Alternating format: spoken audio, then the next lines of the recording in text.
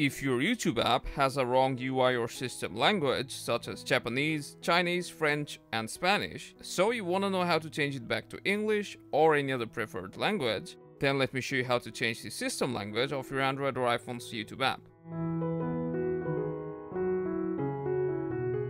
So to change your YouTube app's language, first you need to go to the U tab from the bottom right corner that will show your profile photo. Now there will be the settings icon on the top right, tap on that, then you need to go to the general settings. If you're on an Android phone like here, then the general settings will be the first option. But if you're on iPhone's YouTube app, then general will be the third option of the list.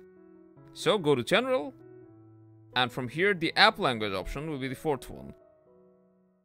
So just tap on the fourth option of the list, and now you can either change back to English or scroll through the list and switch to your preferred language. Then tap on the option that's on the right to confirm the changes.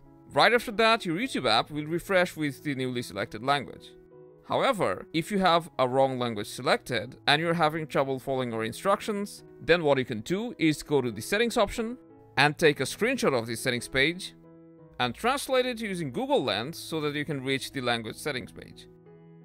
So that's how you can change the display language of your YouTube app. Make sure to hit that like button, support us by subscribing, and I'll see you around.